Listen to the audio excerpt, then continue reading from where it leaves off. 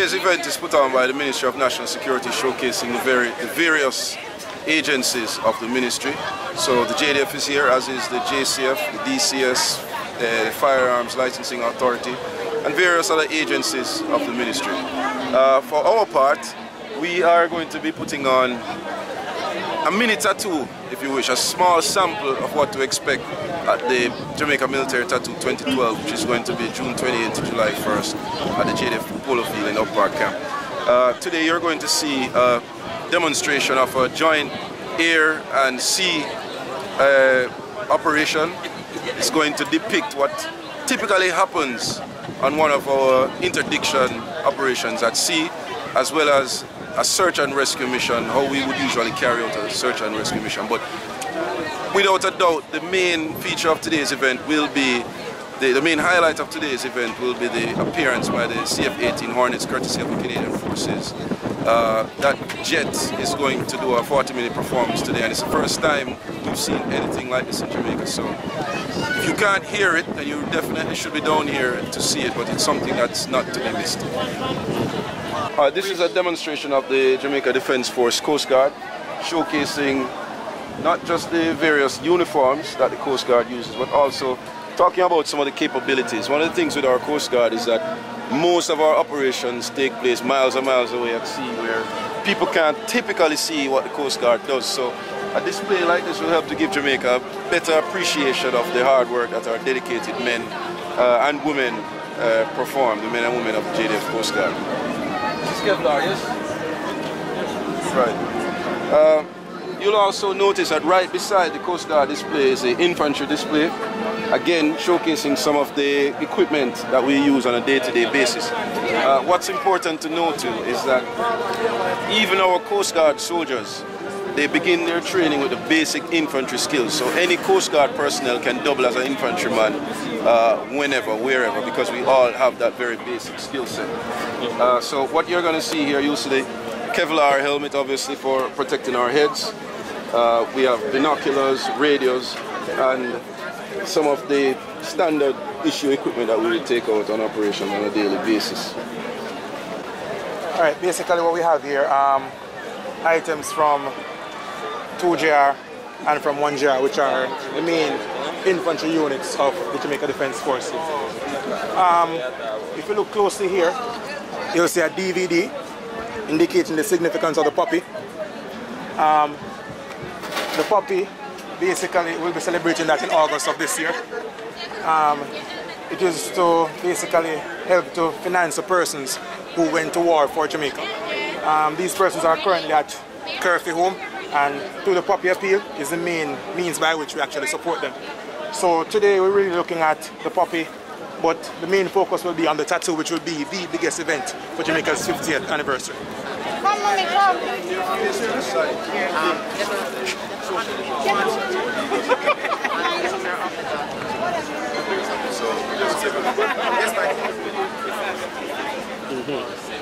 Okay, right here we have a display that is showcasing the work of the JDF Air Wing, as well as one of the little known aspects of the JDF, which is the medical company. With respect to the Air Wing, the JDF Air Wing is responsible for flying a number of medical evacuation and casualty evacuation missions each year. They're also our primary means of supporting our troops, whether it be by aerial surveillance or troop transport to areas of operation.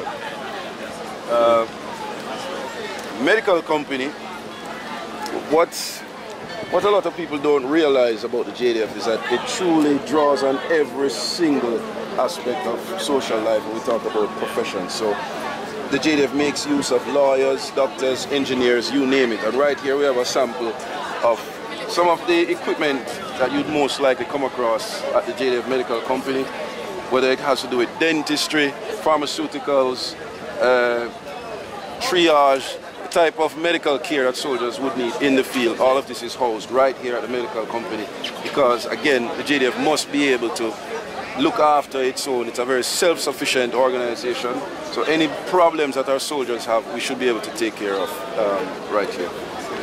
One of the things that most people associate with the JDF is obviously this uniform. but we have a number of different uniforms that we would use depending, of course, on the situation. Here, for example, is our ceremonial dress. You're most likely to see our soldiers wearing this uniform when they're on parade, such as opening of Parliament, the changing of the guard at King's House, that sort of thing. This green one here is similar in function to the red one, but this is worn by our reserve element 3GR. This is our service dress. This is also worn for certain formal occasions that we be involved in, and this is typical of what our officers would wear. Yes, and as I said before, there are vast numbers of different uniforms that we wear depending on the situation and of course depending on the unit. Okay, what you have here is the JDF's engineer regiment putting some miniature display items of what we typically do while out there in the field. The JDF engineer regiment is primarily responsible for keeping our soldiers alive and protected while they're out in the field. So when we talk about things such as ablution facilities, housing, protection, crossing of ditches, rivers, etc., the JDF engineer regiment would be called upon to provide those resources. Here we have the Gibeon basket.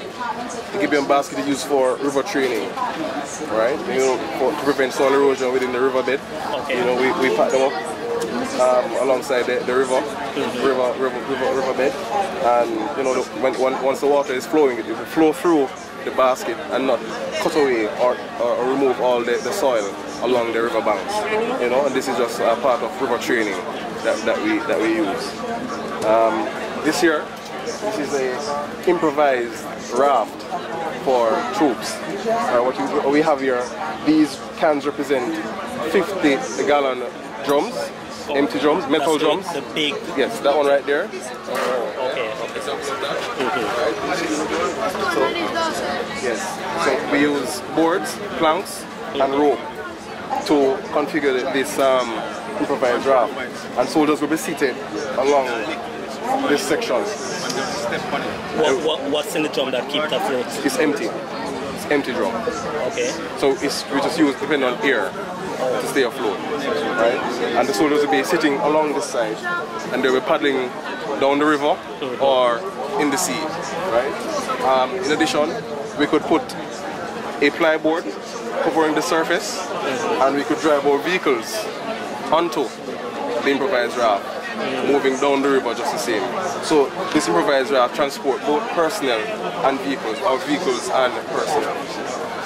What we have here is a gin. So gin, as you see, it looks like an improvised elevator, but it's not. What it actually does... It wants to look similar to like the zip line? Yes, to the zip line. What it does, it spans a gap, and one person on the end will be pulling across persons or load across the gap for the gym.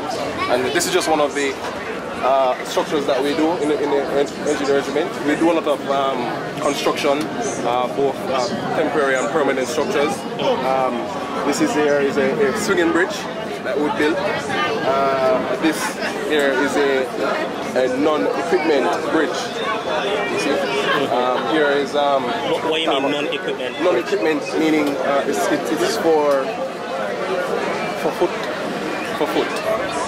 So not for like pedestrian. Yes. Okay. Not heavy equipment. Not heavy equipment. Move across on this. We have anything similar to these things implemented in Jamaica? We have this here similar to this one.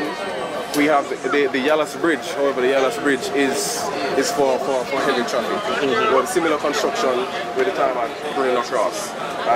Did the JDF build? Yes, we assisted in the construction of the Yallas Bridge. Okay, great. Yeah. Right here, I now hand it to Mr. Coombs, Lance Corporal Coombs. He will explain to you the improvised refrigerator and store. Okay, good day. First, as you know, day to day we see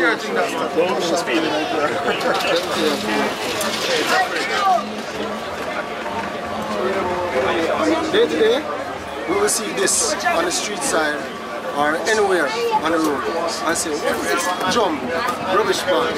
Yeah? But we took it up as a project in the JDF. We the engineers went to school, took up this as a project. We transformed normal 45 gallon drum into a refrigerator. We did all the installation and all the mechanics. And we made a refrigerator. Where did the idea came from to build this? The idea came from me and a couple of guys from the refrigeration shop inside of engineering regiment at the JDF. Went to school for 3 years to study refrigeration. Okay. You know the properties, the description, and everything about refrigeration. Then we brought up this drum to see how economic it could work. We could get things in place. Alright, so in comparison to the normal fridge that you have inside, like the home, right? Which one would use more electricity? Or does this use the same amount of electricity as the one you have in the home? It does, but this is more economical. In what sense? In what sense? It works better with insulation due to the fact that it's steel. When steel is insulated, you have better management where cooling is going to take place inside. Because heat exchange is better. Okay? Now, went to school, as I said before, learn about properties, description, and also the principles of refrigeration. Now with all of that idea, came across to make and the drum was the first one. Okay. Do they only use this in JDF? This, as I said before, was a project. Oh, okay, okay. You ever thought of trying to market it in Jamaica? No, but the idea came across. But money, as you know.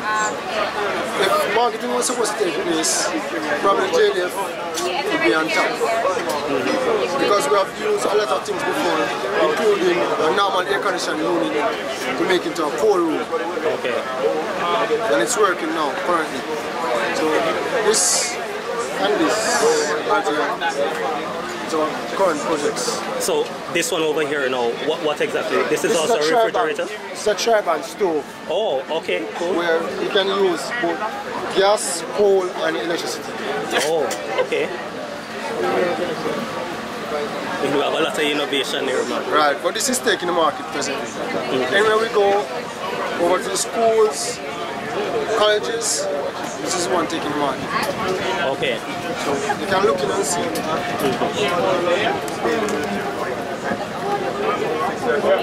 But what I realize, I don't see any like ice build-up or anything inside. Yes, it is there. Look closely. Okay. Can you see the frost? Frost marks? Okay. Oh, right. And point to note, it takes up to 10 minutes to freeze off, to come to a complete freeze. You can actually have something cool once you put it in there hot. Okay. So it's that's very cool. So with reference to maintenance and cleaning now? Maintenance and servicing, that's what you're talking about. Right, exactly. Okay. Maintenance and servicing is very good because right here is where you have the condensing unit and the compressor. Oh, okay.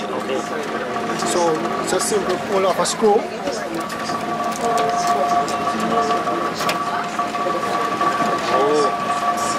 So it's a regular fridge. Right.